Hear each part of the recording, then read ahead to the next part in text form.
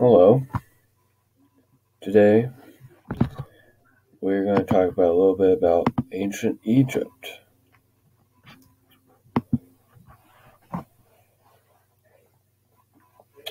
So we're not going to make this video super long because there's like 60 slides. So we'll go through about 10 or 15 of them and then we'll call it good.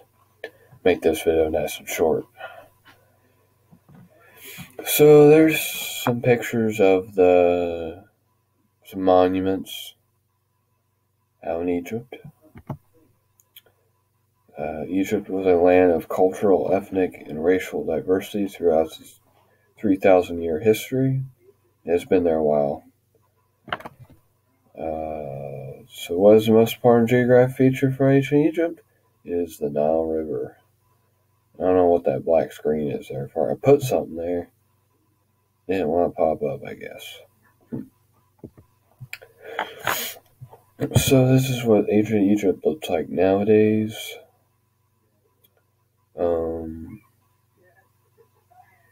Looks pretty cool, doesn't it? It's got a lot of monuments there. Stuff like that. You'll have to compare it to the map that I'll show you guys here in a couple more slides. So you got all the monuments and stuff. Around 6000 BC, the first inhabitants began to settle around the Nile River. Around 3100 BC, the king of Upper Egypt named Mendes united Upper and Lower Egypt. Mendes makes the city of Memphis his capital city, which the capital of Egypt now is Cairo. You can see where Memphis is at right now is where Cairo is.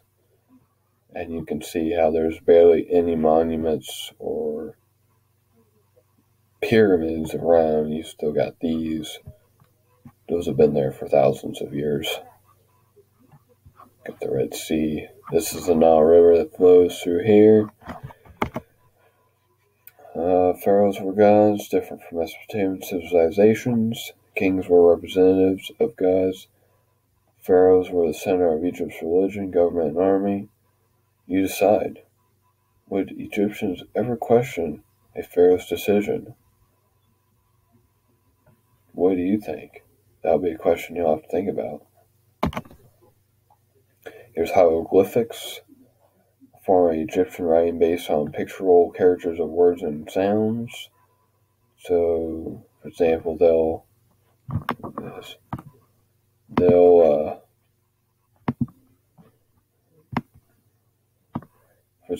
draw like a bird with a little, I don't know, it's like a feeder.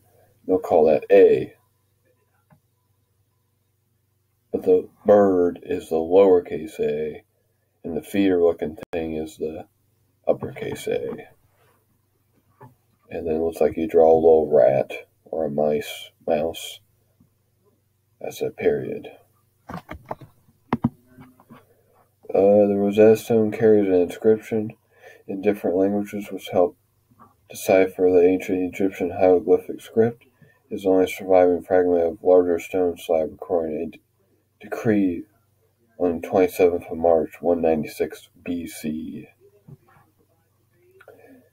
So I was getting close to the time where things were going to be changing. So here's the social class. So the slaves are at the very bottom. Oh, why won't that come up? Huh. I guess that's all that. I thought I put more stuff in there. Members of the Mendes family passed the double crown of Upper and Lower Egypt from father to son to grandson. A series of rulers from a single family is called a dynasty. Ancient Egypt would consist of 31 dynasties spanning 2,800 years.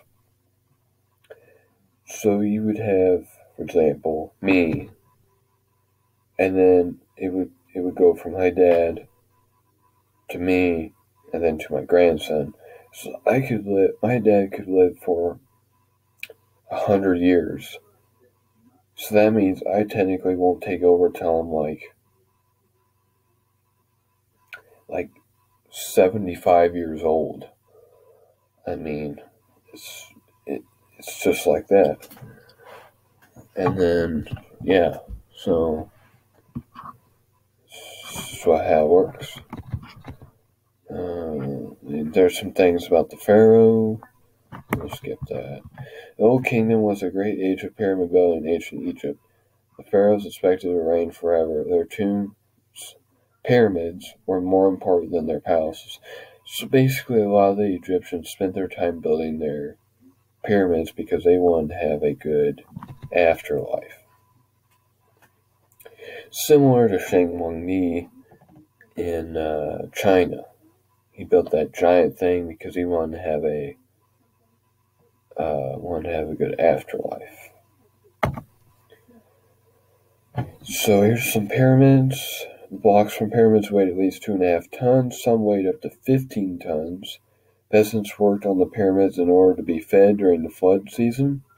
80 pyramids still stand in the Egyptian desert. So most of these took many years to build. And usually the slaves/peasants would build them. And some of the guys who were building them would just die from working too hard, or they had damaged something that could have injured themselves. And over time it just wore them down, and they just died from working too hard. So if you didn't work, you didn't get fed. So there's some pyramids in normal times, or in these time frames, 2020, 2021. I don't know, this picture was probably taken a few years back. That's in recent times. It's not back in the BC time frame. So here's how they set up them. You got the kings in the middle, the queens on the bottom, and then you got the passageway up to it. Now they spent years. They would start building these and designing all these when the king would just take reign. He would be 20 years old and start his reign, and they would start building this for when he died, because it would take him that long to get it done. So, and then you got the different stars. The Old Kingdom comes to an end. The power of the pharaohs declined. More and more fell to nobles and officials. Local rulers struggled among themselves for power. So war tore Egypt apart. So when a disagreement happened, things fell apart. So that's what happens.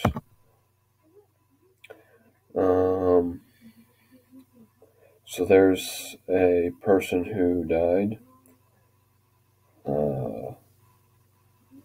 So what happens is when a pharaoh king dies, that's usually when the disagreements happen, because they reign for so long that then they have to argue over who's going to take over. So that's why a lot of disagreements happen around these times, when people die from illnesses or injuries or from war. Civil war breaks out again. Egypt became prey to outside invaders. Egyptians were ruled by Asian nomads. They ruled from 1640 to 1570 BC. Egyptians despised the less civilized Hyksos. So they did not like them. They were trying to take their land.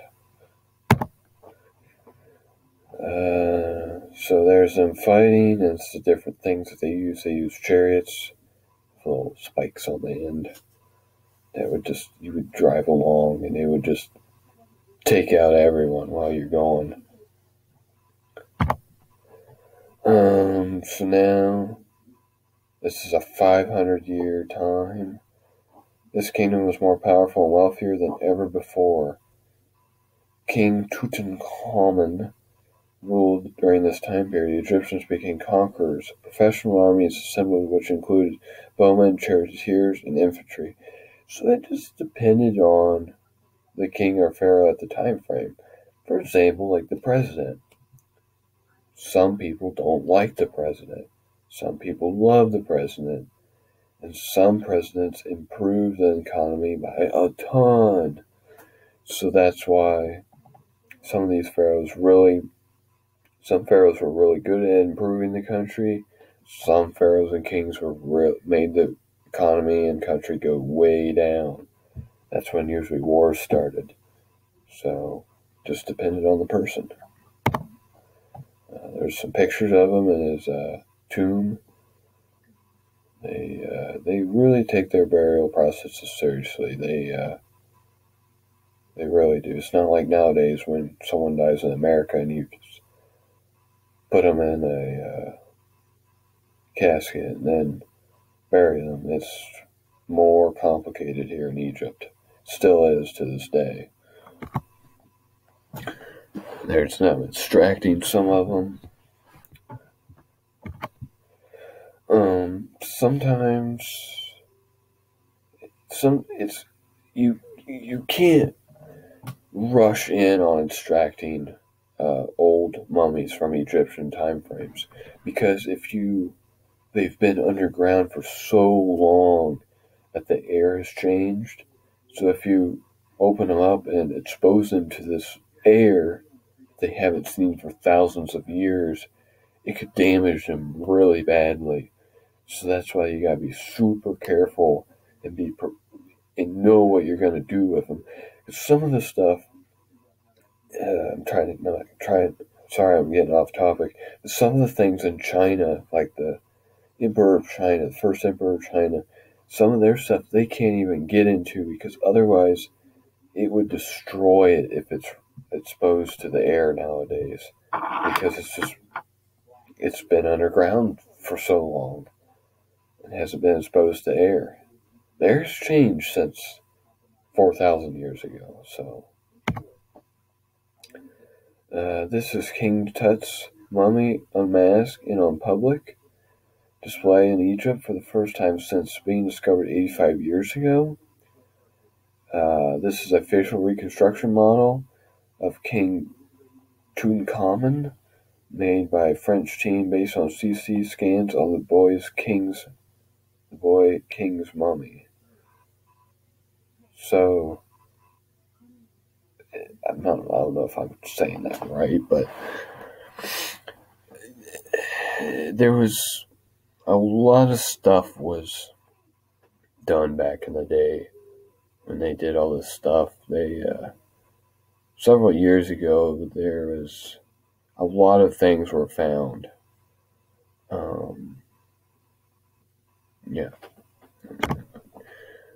One of two mummified fetuses found in the tomb of King Tutankhamun in 1922 during modern preparations for the DNA test in Cairo, Egypt.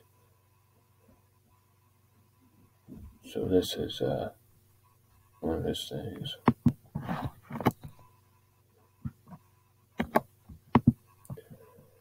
It says film. Looks like the film isn't going to work. Maybe if I could escape here.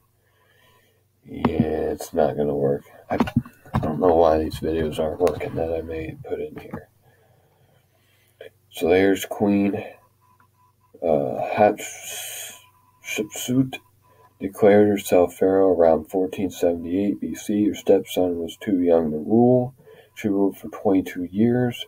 She was better known for encouraging trade than waging war.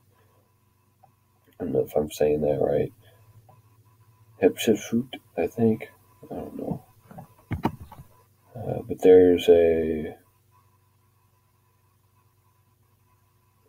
mummy that's dead. She was the greatest woman pharaoh who reigned for more than 3,000 years ago. It's kind of amazing how these Egyptian people who buried these people were like very good